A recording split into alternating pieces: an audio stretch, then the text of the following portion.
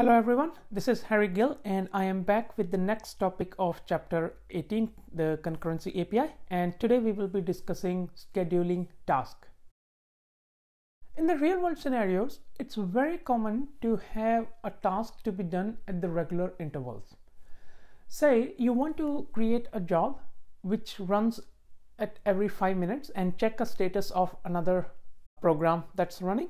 Or say you want to generate and send a report at the end of day every day. For these kind of scenarios, we want to happen the task at regular intervals, and Concurrency API provides a way to do that. Concurrency API has an interface called Scheduled Executor Service, which is designed for this purpose.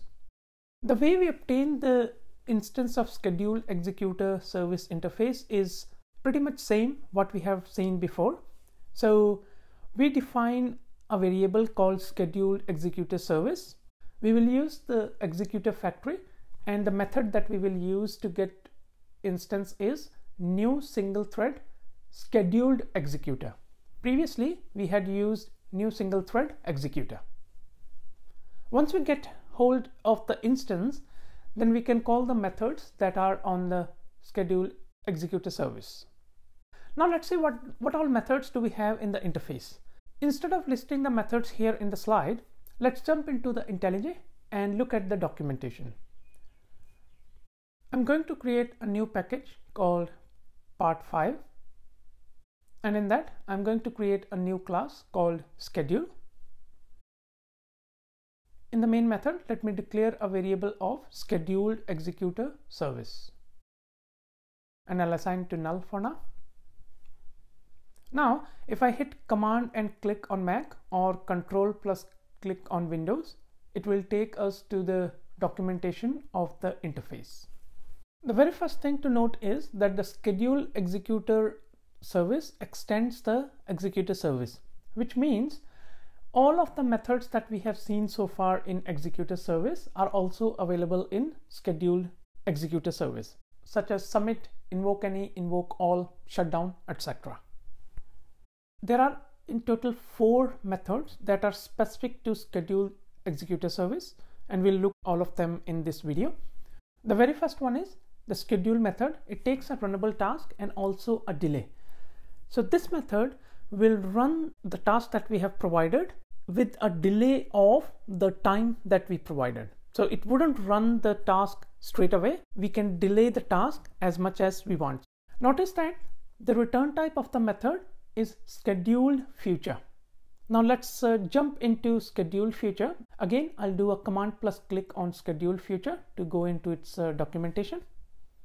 This interface is extending 2 other interfaces. One is delayed and the other one is future. Let's first look into the delayed interface. So delayed interface has a method called getDelay. This method returns the time that is left for the task to run. Now let's go back, and to go back you can go in the navigate menu and click go back, or you can use the shortcut on Mac. It's command plus opening square bracket, and I believe on Windows it's control plus left arrow key. And the other interface that schedule future extends is future. This is the same interface that we have seen in the previous video. So nothing new in this one. Let's again go back. The second method in the Scheduled Executor Service is again a different variant of schedule, and in this case it's taking a callable instead of a runnable. And as we have seen in the previous video, callable can return some value but runnable doesn't return. So depending on the scenario, if your job returns a value back from the thread or not, you can use either the first variant or the second variant. And to get the value that is returned from the thread, you can call the get method on the scheduled future object. The third method in the interface is scheduled at fixed rate. So this takes a command as a first argument, initial delay as a second argument, and period as a third argument.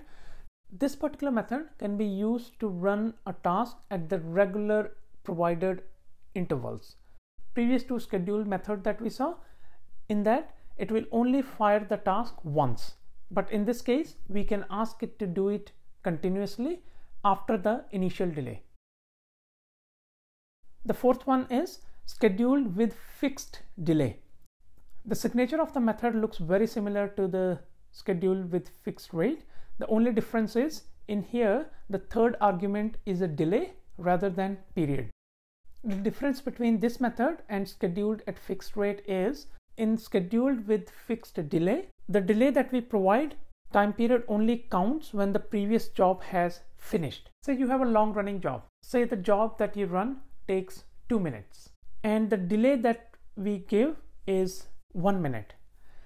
In this particular case, the job will run for 2 minutes and then there will be a delay after the first job finished, and then again the job will be kicked, which will take another 2 minutes.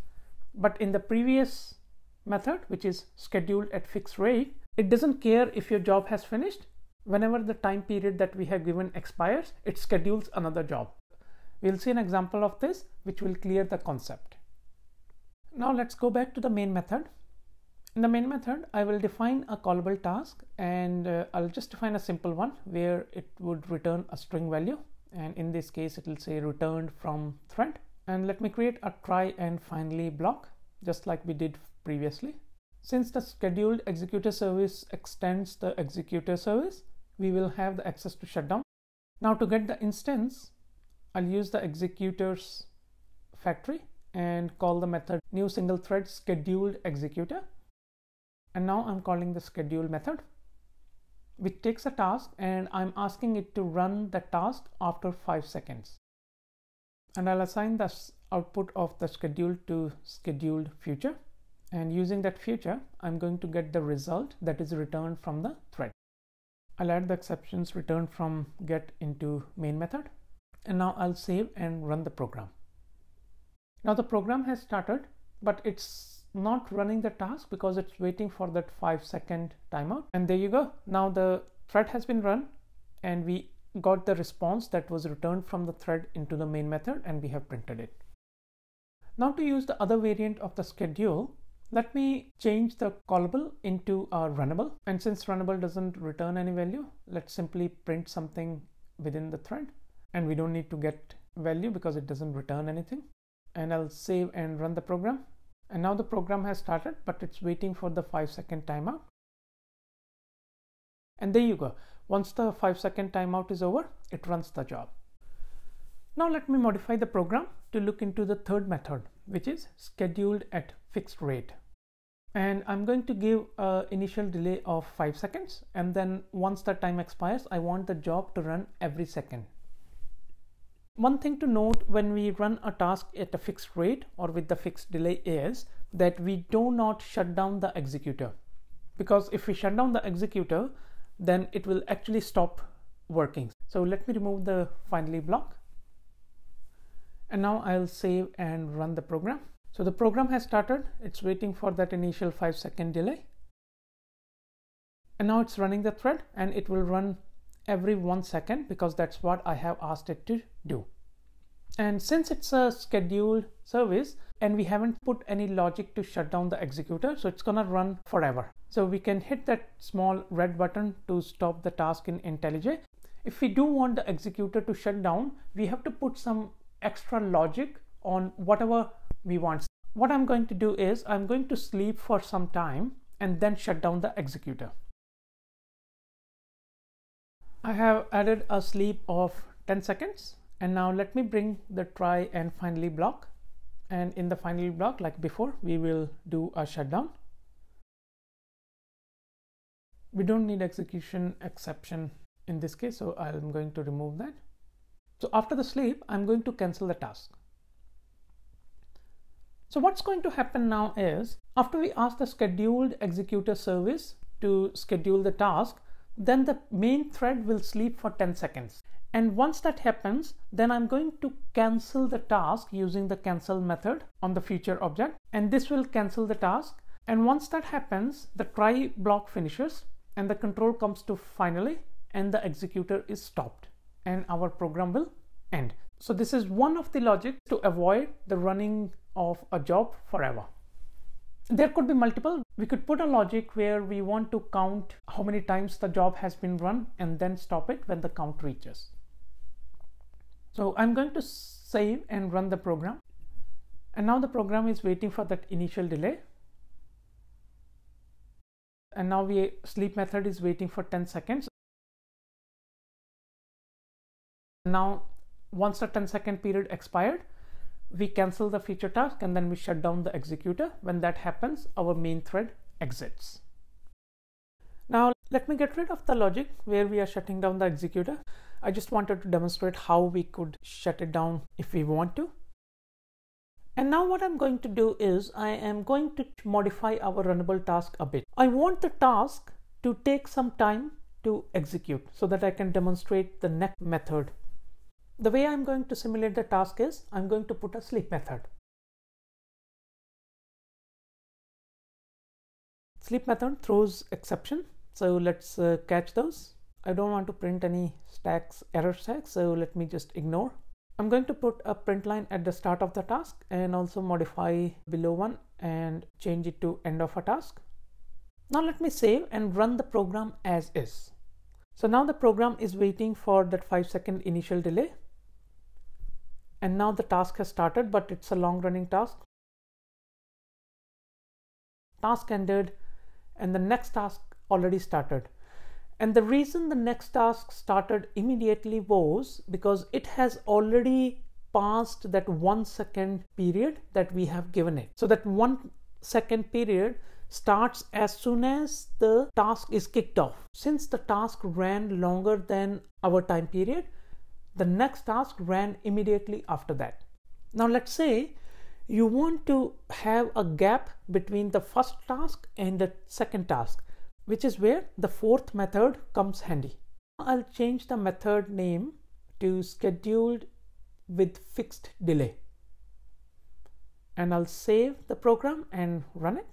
Now it's waiting for the initial delay. The thread has started. Since it's long running, we are waiting for it to finish. And the thread finished. And then see, there was a gap in between the start of the next one and end of the previous one.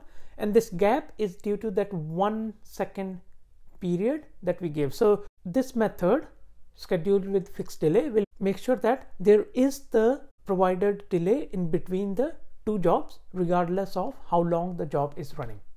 That are all the methods that I wanted to discuss in this video.